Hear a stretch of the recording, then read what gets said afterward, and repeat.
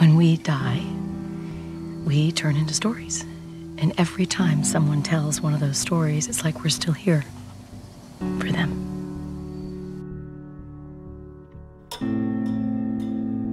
We're all stories in the end.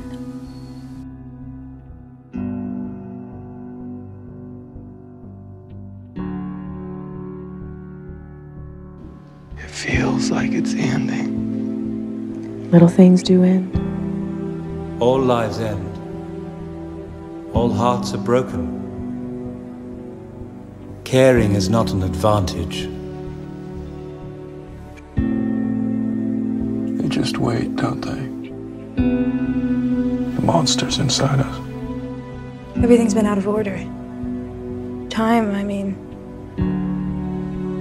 I thought for so long that time was like a line, that our moments were laid out like dominoes, and that they fell one into another, and on it went, just days tipping one into the next, in a long line between the beginning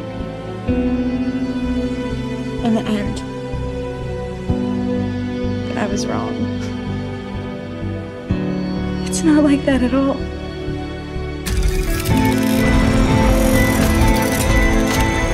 We can't count on the past. We can't count on our future either. There are things you can't control. There are battles you lose. At the end of the day, the only thing we have is the people we trust. You have to risk falling if you want to fly. We got fucking everything!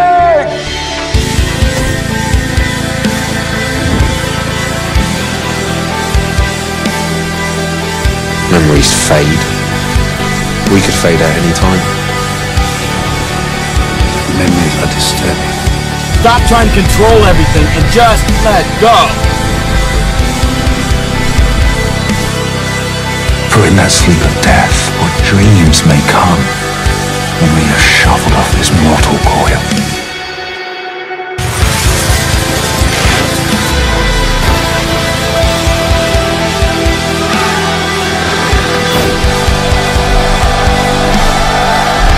Will you listen to me? Who you really are, it doesn't matter. It's all about the legend, the stories, the adventures.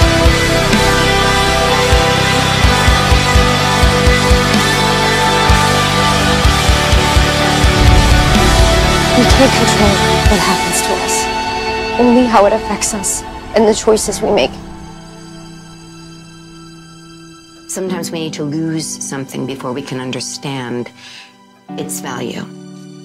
And there will be moments of relief, moments that feel so normal and calm and rewarding that you'll find yourself praying they last forever. I'd spent my whole life only recognizing my lucky breaks after they were gone. At the end of the day, people really are disappointing, aren't they? Sometimes they surprise you. Every action builds another link that binds us to it. That chain is everlasting. It's time to let go.